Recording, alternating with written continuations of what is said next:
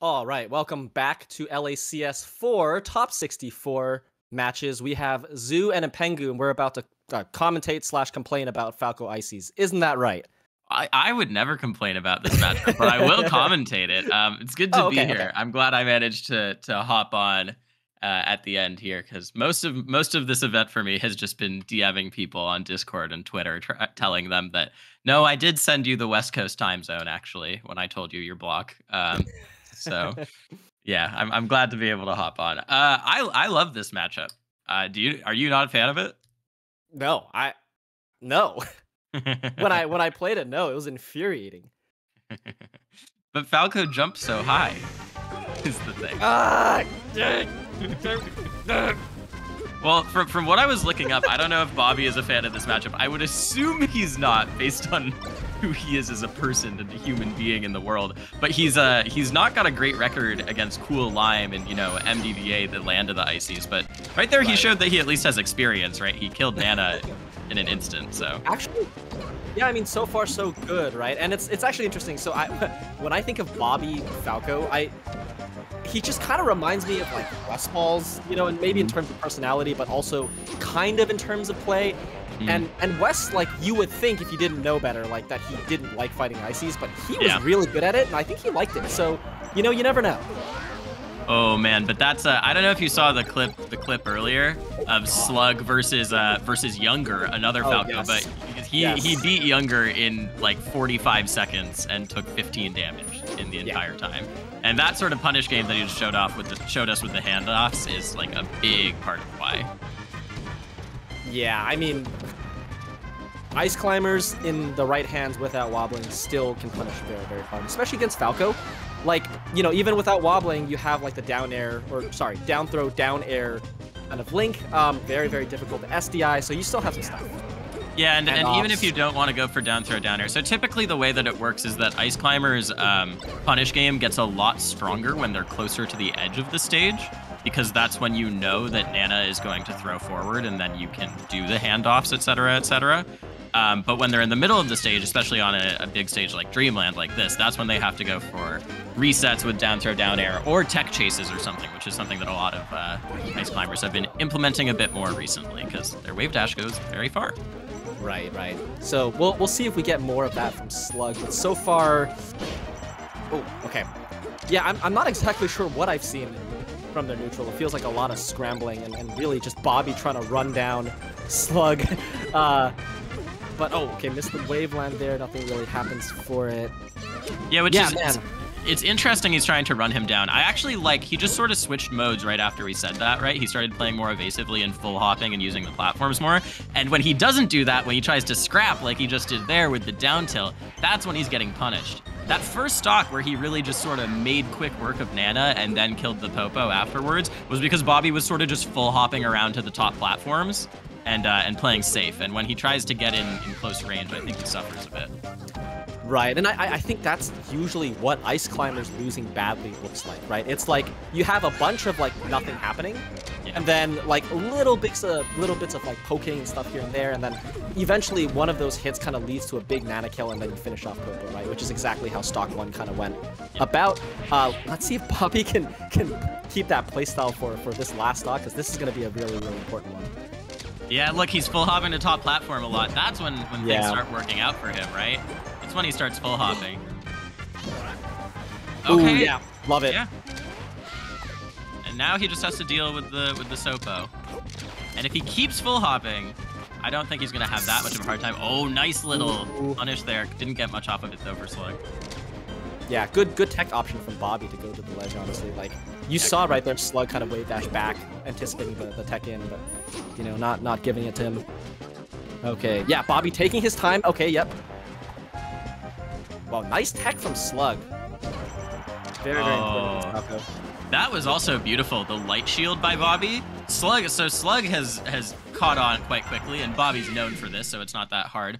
On the escape full hop and side B to top platform, right? Bobby loves that. And so SluG tries to punish it with the up air after he slides off. But Bobby just light shields instead, and so he gets a back air out. That's like a nice little cute adaptation there. Yeah, I mean, if you do that as Bobby, it's like as SluG, you really can't do anything after that. You just can't challenge it anymore, right? You really can't, especially on Dreamland.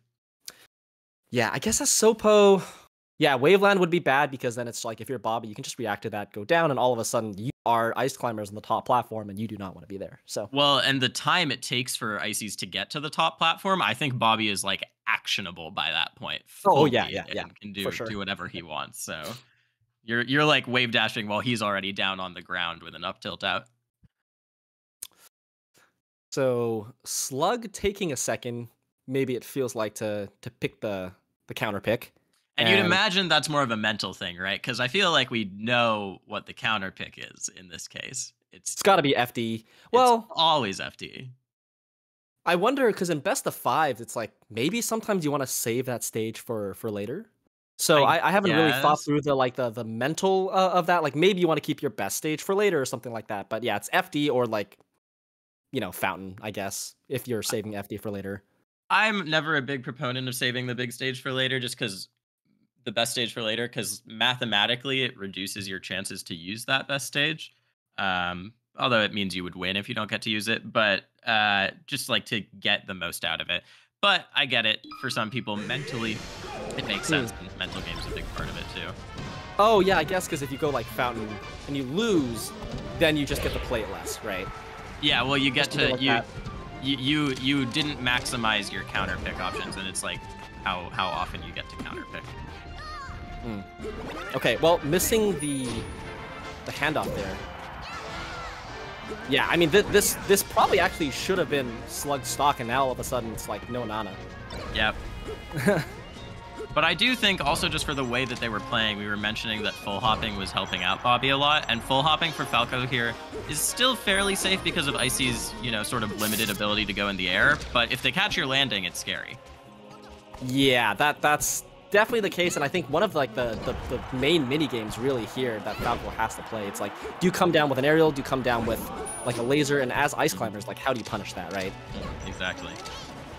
Okay, so it should be a back air there. Okay, you know, I like that Bobby actually lets SluG land first because he's not going to grab the ledge, at least in the previous case. But yeah, cleans out that stock. Honestly, Bobby looking pretty comfortable. Yeah, feels like he kind of knows like just how ice climbers operates and yeah, speaking of knowing how ice climbers operated, that was really good awareness by Bobby right there, and he gets a full nana stock off of it because he hit just the popo with the down air, and he knew, oh, he's gonna come in and wave dash and try and down smash me because the popo is actionable, and so he spot dodged past it, and it led to a full nana stock. That was really good. Dude, Bobby honestly playing amazing today. He also 2-0'd Spark. I don't know if a lot of people know that. Yeah, oh, he wow. 2-0'd Spark. It was it did not look very close. Like, who did he lose to? Good question. I am not sure. But yeah, let me see if I can find out. But regardless, I mean, Bobby just looking very like poised. You know, like, I mean, there are some Twitter clips of, like, Bobby doing silly things and, like, yelling and, you know, whatever. This does not feel like that Bobby right now, right? That entire stock against the Sopo, I think he only did one full approaching aerial the entire time, and otherwise he was drifting back or just doing laser. Like, really, really playing safe. Good call out there by SluG, but he's down right now. Pretty significantly. Yeah, man. I guess this is... I guess kind of the hard part of FD for ice climbers, which is like, okay, he goes down? That was funny. I guess Nana might not have died there, but wow. I was not expecting it down. Dude, Bobby looks so good at this matchup. I would, you know, the cool lime stats are not great, but he played so many ices, I guess, in his career. He has to be good at the matchup. Yeah, I mean... I don't know exactly how long ago those matches were, but like, you know, sometimes it has been some time, right? And it's like, Bobby's just also gotten a lot better as a player, so maybe he took like his overall skill, combined it with his matchup knowledge, and this is the result. Funny enough. I think you're right about that. Okay. Oh man. Yeah. It's so hard for Ices to get stuff started just as Popo too, because you get less hit stun, right? Because you're not following up with the Nana aerial afterwards. Right. And you don't have someone to tank your hits either. Oh, I think Bobby meant to go for like a down air there, but yeah, SluG sniping that attempt out.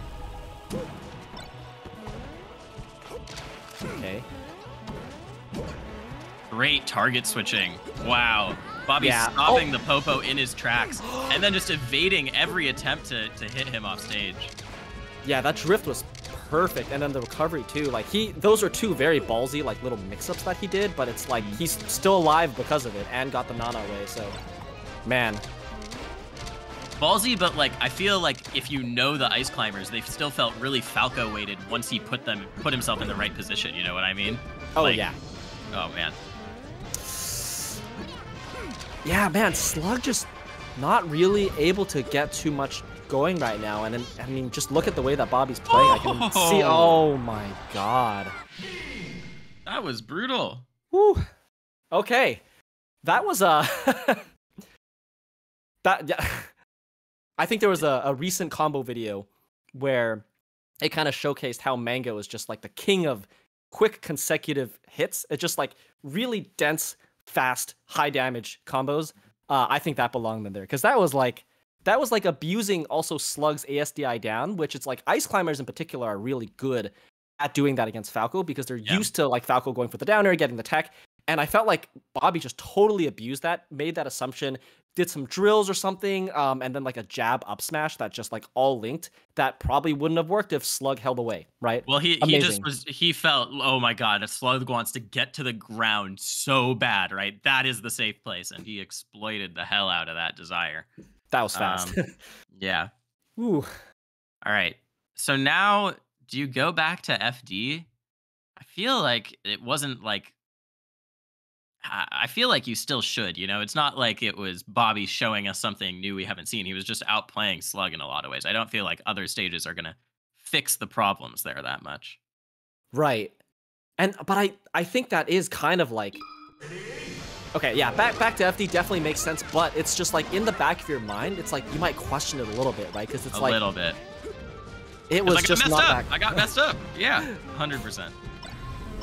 Because, you know, Axe kind of does that from time to time, too, against, like, Spaceys. You know, he'll sometimes prioritize, like, oh, my God. Fountain instead of FD, even though he has the chain grab, and that's, like, traditionally and probably in theory, like, the better stage. I feel Bobby is so aware of when SluG wants to get something off a banana bait. Okay, there SluG is going to get something. He doesn't really get much of a conversion. But it feels like one of the really, really big determiners in this match so far has been, like, Bobby hits Nana, right? And SluG's like, aha, now he's not ready for me. And he goes in and tries to get him instead. And Bobby's totally ready for him every time. And just ready to move out of the way of the Popo or go after the Nana. Or, yeah, I don't know. Yeah, I mean, honestly, just has really good awareness and just feel for when SluG, like, is, like, pretending to attack versus actually attacking. Right, yeah, that's a great way to put it. And I feel like that is, like, the key. Like, that's, like, the #1 skill you have to have against ice climbers. Like that. He gets such a juicy combo starter, right, on Nana with a down tilt, but he says, well, Popo can still get me, so I'm rolling the hell out of here right now. All right, this should be a kill, because SluG does not often drop these. Yep, there you go. Right, right. 2 for 1 in handoff attempts. I think got one on the first game, I believe, but then dropped one afterwards. But just not that many attempts in like grabs in general, like handoffs aside. Like, not really many like down throw downer attempts, whatever. It's just Bobby's playing. I mean, he's just spacing really well. It doesn't feel like he's particularly like camping, just picking his spots right every time, like you were saying. I'm honestly just so impressed. Like, I don't. That was so good. Wow. That side B looked legitimately very good to me to get out of the corner. Yeah, Bobby's new thing has become that he does this sort of drift back aerial, and then he, that's really unfortunate for SluG. And then he just rolls away immediately after, leading to SluG being like, he has to call him out hard, or else he doesn't get anything. Okay, back air, that should do it with no jump on the Falco. Okay.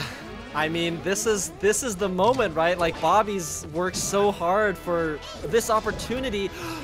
Oh, Nana can't DI. Oh no, and he's doing the same thing he did at the end of last game. He's just lasering the hell out of Popo now. Oh, dude, that waveland in to catch the roll in. Oh my god, and Bobby takes it 3-0. I mean, we were questioning his expertise and his experience in this matchup, but man, like, I don't know if you were a Falco player asking me how do you play this matchup, this would be my new go-to VOD. I would point to that and you versus Chudat. Those are the two VODs that I look at. Thank you, Evo, right? Yeah, that was amazing. You played that so well.